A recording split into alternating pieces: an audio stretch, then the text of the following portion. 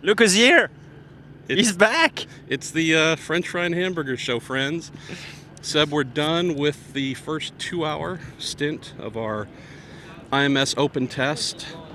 Tell us a little bit about what you found in your exploratory laps with this new aero kit, which you and just about every other driver here has never even been in this configuration before. Yeah, I mean, we basically, got a glimpse of it, at Texas, kind of saw what the thing felt like with low downforce configuration on Super Speedway trim. And yeah, first time here, so basically baseline, try and see where the ride heights are at, what kind of downforce we're making, what kind of drag we're pulling, COP and stuff Center like that. pressure, boys and girls. So that the balance front to rear. And yeah, just tiptoeing through it and just trying to see the effect of ride height and whatnot. So the engineers are just the ones scratching their heads, and the conditions are good enough that it's fairly easy flat around for now. It's just not. It probably won't last very long if wind kicks in and track time goes to like 120 or something. Yeah. But yeah, I mean it's a beautiful day, so enjoying it.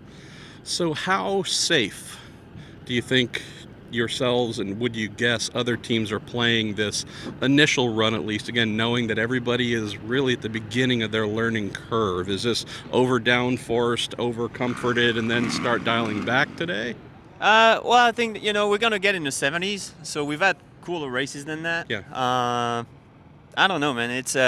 It's so easy, even for anybody to look at who's got what. You look at the rear wing.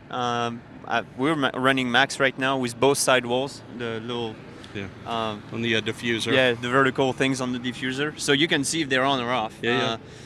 Honestly, they just seem to take a lot of downforce out of the car for not much drag. But I'm sure in qualifying people will try desperate things as usual and see what happens. So it's really easy to gauge how trim you are because it's really mainly rear wing and sidewalls. So it's going to be tough to make a difference. I think it's turned into a bit of a mechanical drag contest, to be honest.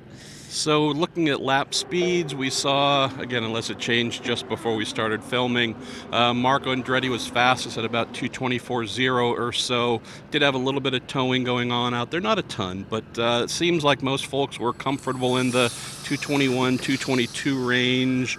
What was the general feeling of your car comfort-wise?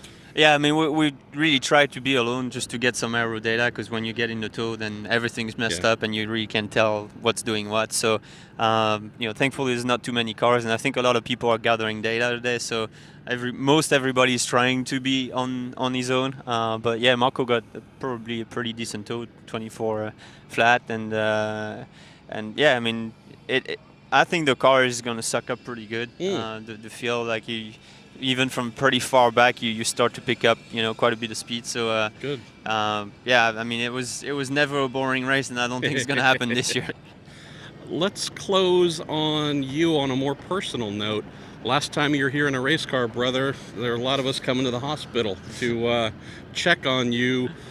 Any nerves this morning? What was it like? You've been honest in saying it's been a mental game whenever I have to push really hard. Is that any part of your first laps here since last May? Yeah, I mean, you think about it, of course. I didn't know what I was going to feel like going through turn 2, but actually I was surprised it didn't really do much. But I mean, you're a little bit more conscious of trying to keep a little bit of understeer in it, although that was not a problem because we've had a buttload of understeer all morning, so really wasn't too worried about that. But yeah, it's just obviously I don't think it's something you want to completely erase either. I think it was it was some kind of a lesson, which I paid a pretty hefty price for. But the scars to show for it. I mean, it's at the end of the day, it's a new beginning, it's a new configuration, new car, and just focusing on trying to get a good race car.